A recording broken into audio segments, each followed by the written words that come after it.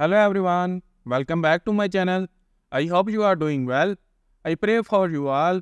God give you a long life and you live always happily there. Please like and share this video and also subscribe my YouTube channel. I have a request to you all. Watch this video till end for supporting me. So let's start today's information. These are some updates on dinar. Before starting the video, I have to tell you something. Go to google.com and search dinaropinions.com and open this site.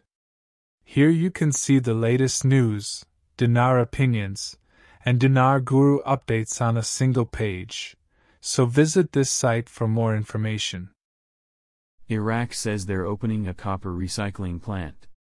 We talked about phosphates, sulfur, liquid natural gas.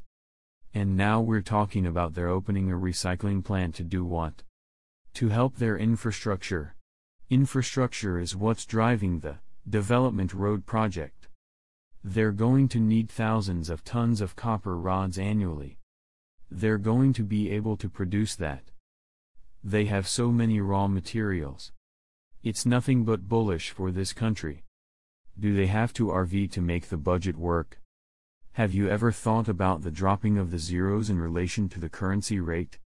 In a recent April 2023 article, it was mentioned that using the 1,320 rate and removing the 3 zeros actually gives us $1.32. But here's where it's interesting. If we take the 6.5 billion dinars allocated for the new pipeline construction, it translates to around $4.9 billion. When we divide 6.5 by 4.9, we surprisingly get 0.32. Coincidence or not? Let's dive deeper into this intriguing topic. Let's consider the 6.5 billion dinars allocated for the new pipeline construction, and how it equates to $4.9 billion. Is it a mere coincidence that the rate matches up with $1.32? The implications of this apparent correlation. Could it signify the need for a change in the currency rate to support major projects, like the new pipeline and the planned 7 refineries? The urgency of the situation, if indeed the rate change is necessary, for these projects to commence earlier than anticipated in 2025. Exploring the potential impact of the rate change on the economy and the country as a whole. Discussing the feasibility and challenges associated with implementing such a rate change and its effects on various sectors. Drawing connections between the currency rate and national development projects. Highlighting the importance of financial stability and support for infrastructure growth.